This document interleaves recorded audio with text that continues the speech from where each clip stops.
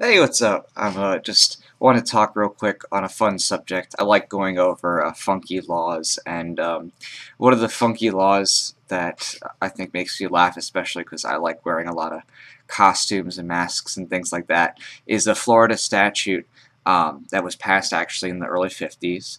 It's section 876. .12, and it goes up to .15, and that basically defines the criminality of wearing a mask or a hood if you're on public property or if you're on the property of another or something like that. And basically what it kind of just says is, if you are wearing a hood or something that covers your face, that's concealing your identity, that's unlawful if you're on a public way or something like that. And when it was first passed, it was 1950s, and so you can kind of imagine they were trying to do something to counter the Klan by making it illegal to wear masks and hoods and things like that. Obviously, that's a bit unconstitutional because you're depriving people of being able to do completely legitimate activity, non-criminal things. Just wearing costumes or things like that. If Halloween came around, then everybody would go to jail. And so this was originally made unconstitutional back with a case called, just want to make sure it's right, Nickel v. State.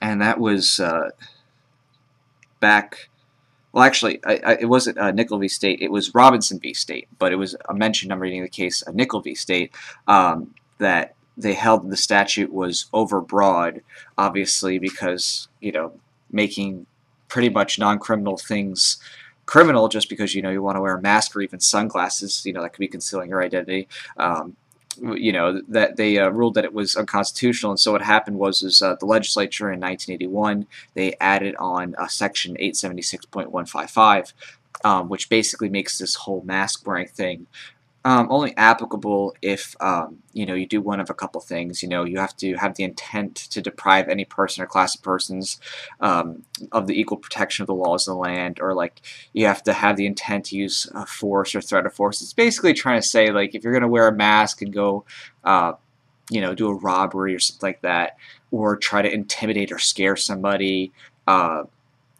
then you might get in trouble and get another misdemeanor, which the biggest issue is getting an existing crime usually enhanced, your penalties enhanced for sentencing. So that's usually the main thing. It's like, oh, someone had armed robbery and they also had a mask, so we're going to give them an extra year because they now have another misdemeanor.